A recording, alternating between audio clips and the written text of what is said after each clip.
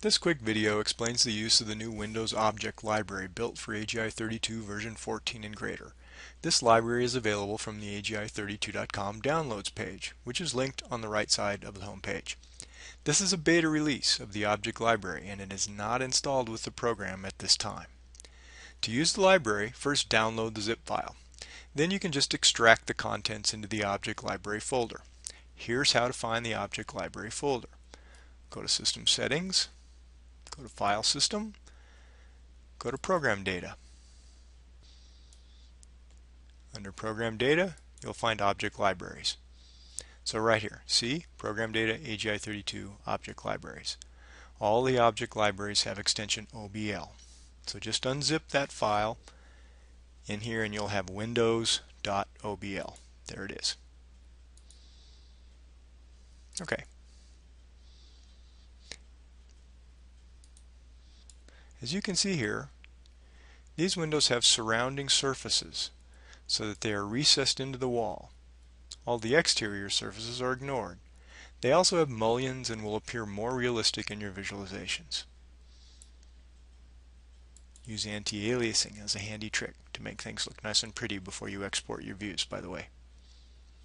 Okay, so here's how to use the library. Here we have a simple room. Using the library is easy.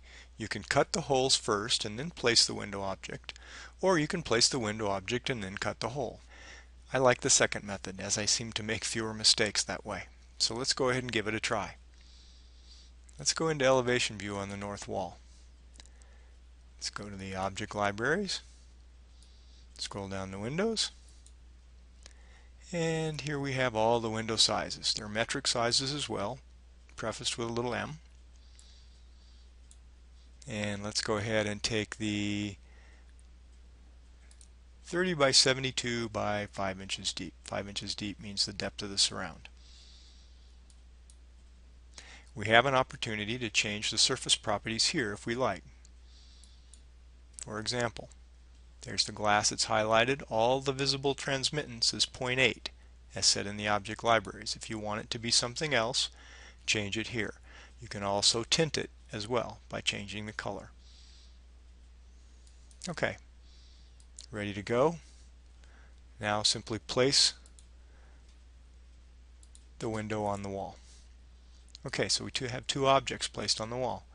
Next thing we need to do, go to the hole cutter, select the wall.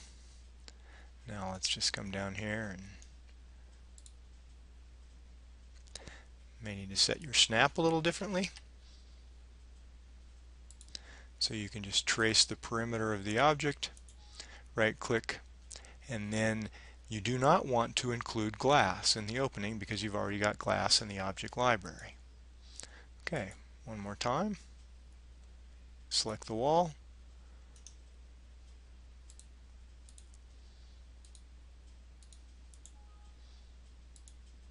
And that's all there is to it.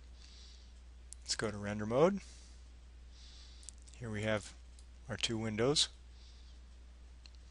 placed in the wall.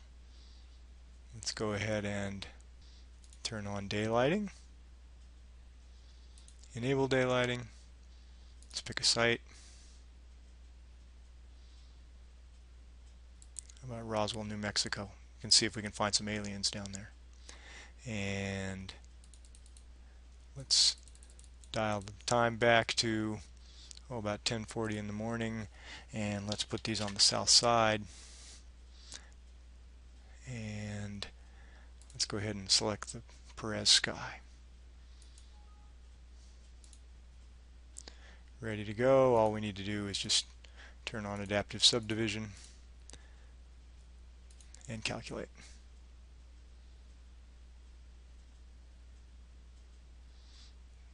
So we've got that summer sun very high in the sky, and you can see those little sunspots right in there against the wall. But you can see our windows in the wall. Look a lot more realistic now. Okay, that's the easy way. Let's go back to plan view. What if we want to place windows on one of the other walls, or perhaps an angled wall? It's a little bit more difficult, but not a whole lot. Let's go into elevation on the west wall, and let's place a window again. Windows, and 30 by 72. Notice that we're not in the proper view to be able to see that window as we saw it on the north elevation. So let's go back to plan. Let's zoom down here. All we need to do is just rotate that object in place, and we rotate it about the point that places the window glass on the exterior of the room. Okay, so you can see the mullion there, and the glass is out here on the outside of the mullion. Okay, back to the elevation view, and now it's simple. Go back, cut a hole,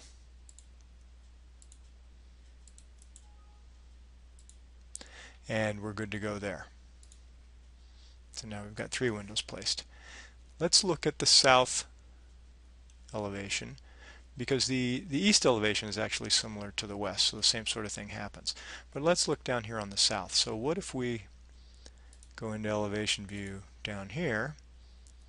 Let's place a window object there. Oops.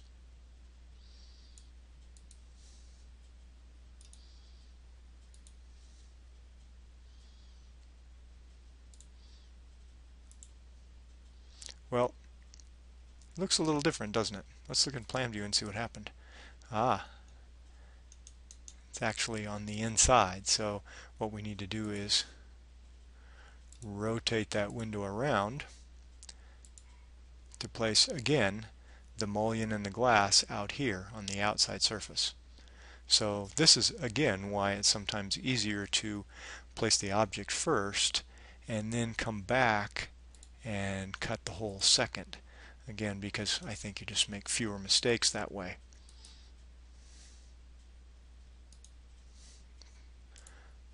And we'll cut the hole.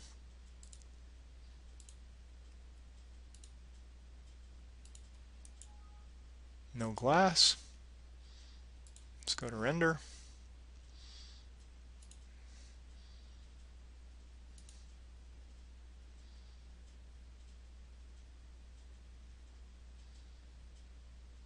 And there we have some improved window objects. It's kind of a nice addition.